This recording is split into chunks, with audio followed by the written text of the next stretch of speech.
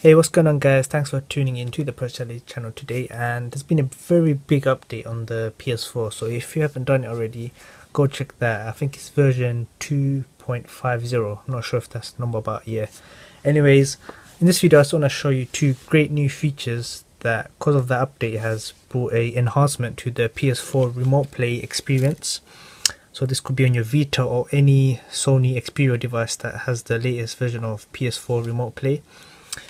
And the first feature that it provides is 60 frames per second gameplay on your Remote Play device, which in my opinion is a great feature. And number two is the system resume function, which you can do on Remote Play as well. So I'll show you what that is in a bit. Now the first thing is to set up the 60 frames per second on your Remote Play app. What you need to do is update the app from the Play Store. So I'm using the Xperia Z3 tablet, and I've already updated the app itself. Now once you've done that, open up the app. On the top right hand corner, go to options, settings, and now if you have the latest version, go to video quality, and you should now have two options: resolution, I say on high, and frame rate, set that on high now as well. So now you're ready for the 60 frames per second gameplay on your device. I'm going to head back now and connect to the PS4. So now it's going to turn on the PS4. So I left the PS4 on sleep while I was playing FIFA and during a match. So now that I'm going to turn it on from sleep with the Remote Play, hopefully it should continue the match where I left at. This is the new system resume function. Now unfortunately I won't be able to show you the 60 frames per second gameplay on this video, but I've already tested it and I can say in my opinion it really enhances the experience.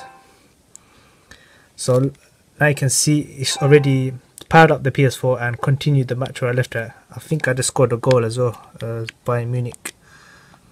That's me. Yeah.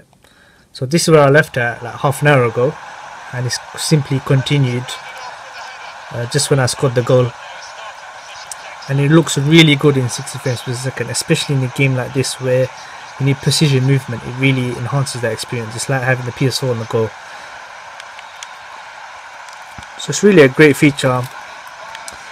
Now for those of you that don't have a Sony device or Vita, you may have seen previously on channel we've shown you how to use the Remote Play app on any Android device, but unfortunately the newest version of the Remote Play app isn't available yet for that. So if we hear anything when it does become available, we'll probably update on our Twitter, so follow us on @theprojectali or subscribe to our YouTube channel, and hopefully we'll update you on the latest information regarding that. Okay, that's good. Anyway, that's enough for me. Thanks for watching this video. Don't forget to like, comment, subscribe, or if you do have any question, I'll try and get back to you on that as well. See you later. Peace out.